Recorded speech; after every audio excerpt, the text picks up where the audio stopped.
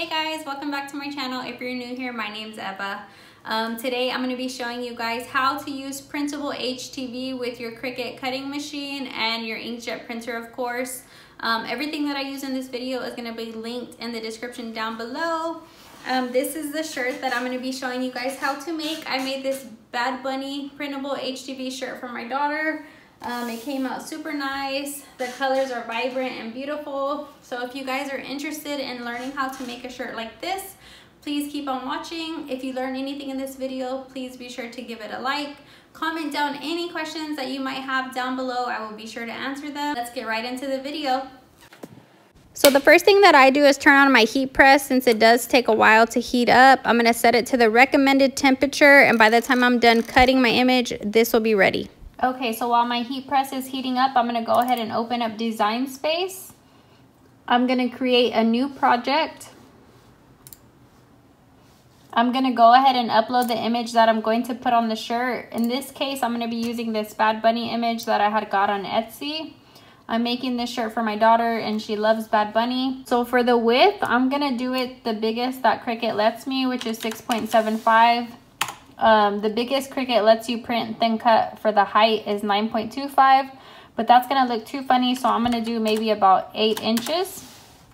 All right, so I'm gonna do the design this big, 6.75 by 8. I'm gonna lock it. I'm gonna go ahead and click make it. I'm going to click send to printer. I always turn off the bleed, and I do use the system dialog to make sure that I'm gonna get the best quality print each time. Premium presentation paper matte, high quality. Click OK. Let's load our paper. Okay, so this is the paper that I use. It's Photo Paper Direct. I get it from Expressions Vinyl or I get it from Amazon. The one that I choose is good for light and dark colored material, so that's what I love about it. So when buying any printable heat transfer vinyl, make sure you read the directions so you know what type of material it's good for. I'm gonna load a sheet of paper, and then I'm gonna go ahead and click print.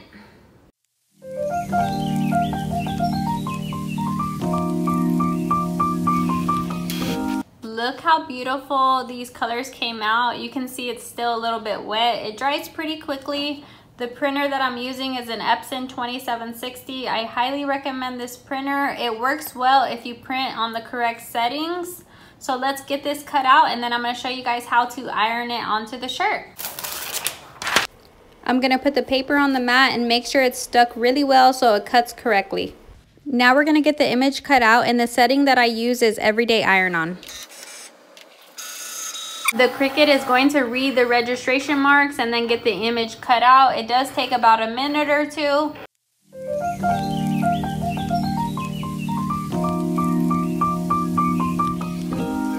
So the Cricut cut out the image. I'm gonna use my Tech Wrap weeding pen, and I'm gonna just take off the excess. So I'm gonna start in the top left-hand corner and slowly peel off the white part that's not needed. You wanna take your time with this because you don't wanna rip the image. It's pretty delicate. Then I'm gonna take my weeding pen and slowly pull up the edges, and then find a piece where I can start pulling up the image. So you wanna slowly peel it off the paper backing, very, very slowly. And now it's ready to be pressed onto the shirt. So my heat press is still heating up. It's at 362.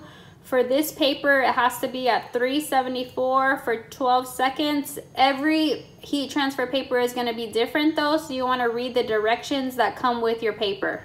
So here are the directions that came with my printable HTV. It says 374 for 12 seconds, and it does say that using a heat press is recommended to get the best results.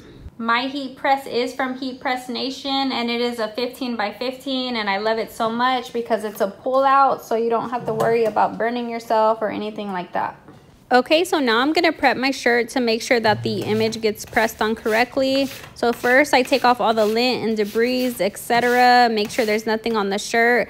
Then I'm gonna go ahead and press the shirt for about 5 seconds just to make sure there's no wrinkles and to make sure that the shirt is super flat. Then I do the lint roller again just to make sure there's nothing on it. And now your shirt is ready to press. Doing all of this has given me the best results when using this type of material. So I have our heat transfer image right here. It's very delicate, like I said, so make sure you're super careful with it. I'm just gonna go to the shirt and lay it in the center where I want it.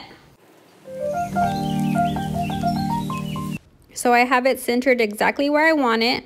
Then I'm gonna get my Teflon sheet and I'm gonna put it right over the image. And then I like to flatten it just like that to make sure that the image didn't wrinkle or fold. Just like that. Then I'm gonna slide in my heat plate. Then I'm gonna clamp it for the 12 seconds. Make sure you use the Teflon sheet because whenever you open the heat press, the Teflon sheet has to sit and cool down for about a minute or so. There's the beep, it's ready. All right, so you're gonna pull it out. You're gonna let the Teflon sheet cool for about 30 seconds to a minute, and then we're gonna pull it up and see how our image came out. Okay, so it's been about a minute. We're gonna slowly pull off the Teflon sheet. Very, very slowly. So satisfying to do this.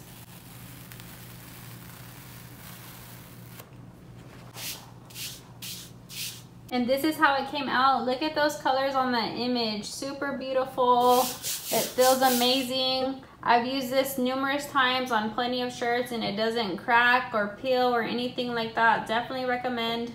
All right, guys, I hope you enjoyed this video. I hope it was super helpful to you. I hope it was easy to understand. I hope you now know how to make a shirt with printable HTV. Again, everything that I use is going to be linked in the description down below. And please comment down any questions. Give this video a like if you enjoyed it or if you learned anything new. And subscribe to my channel if you're loving my content. Thank you guys so much for watching. I will see you next time. Bye.